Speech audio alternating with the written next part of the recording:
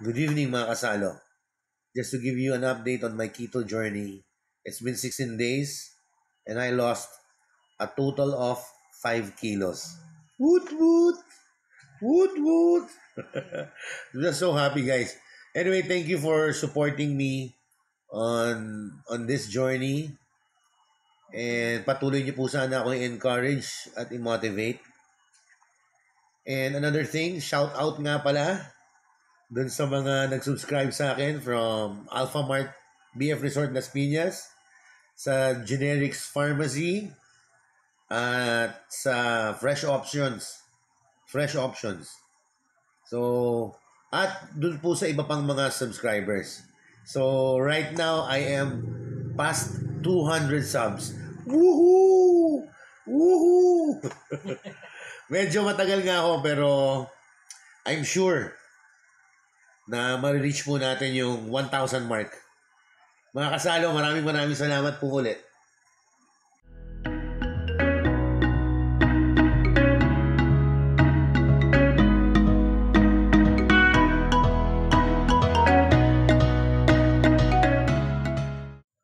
Magandang gabi, mga kasalo. Parang no ulit class, okay again. Good evening, mga kasalo. Today, I will give you an update on my keto journey. It's my 16th day, pero bago lahat, samahan niyo po muna ako maglakad para ipakita ko na rin sa inyo yung aming neighborhood. Okay? Ciao! Okay, so nandito na po tayo sa labas ng compound. Ayan, madadaanan natin yung all day. So I think kila Villar po yan, kila Senator Villar. So ayan mga kasalo. So medyo halfway through na.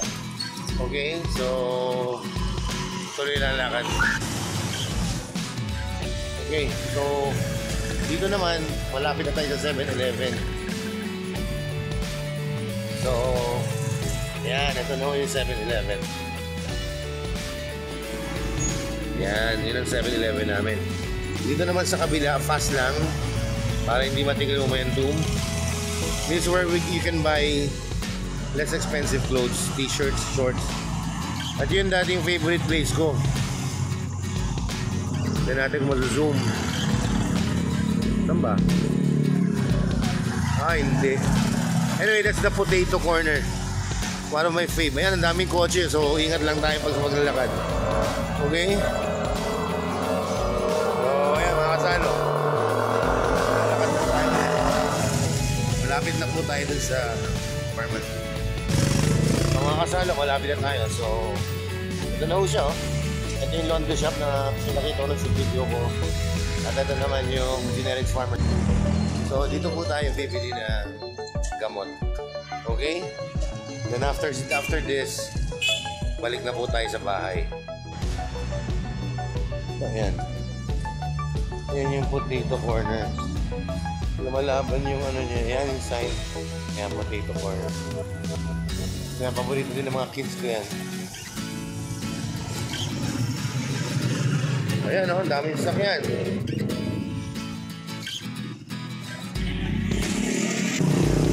Okay, so mga kasalo, pabalik na tayo sa aming compound. So, ito yan. Yan, medyo napabawasan na yung kotse. So, ito nga pala yung sa kantong-kanto ng compound namin, yung Griddle Grill. Hindi ko pa po na vlog to, pero ilang beses kami kumain dito and napaka-okay po dito. So maybe one day I will vlog about this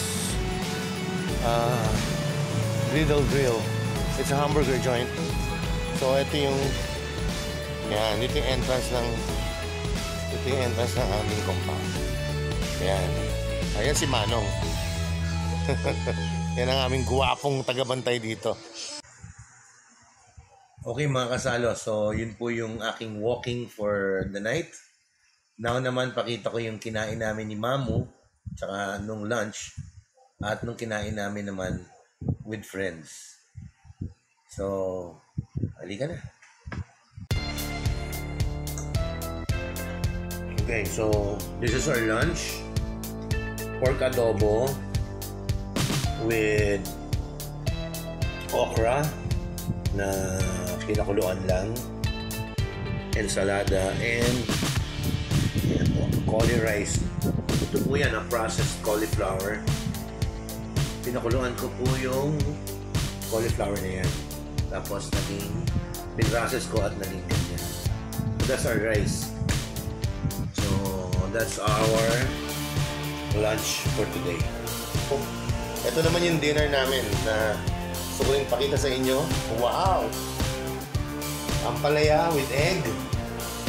Ayan, din ako magkakamali. Si Francis po nagluto nun. Pati rin yung tonkatsu, pork chop, at yan yung adobo namin kanina lunch. Na syempre ako naman na nagluto.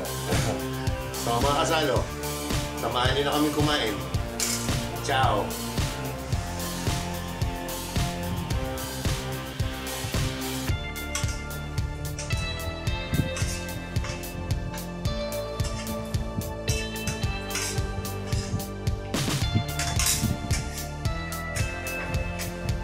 Ayun po, dyan na po nagtatapos ang ating keto journey for today lang.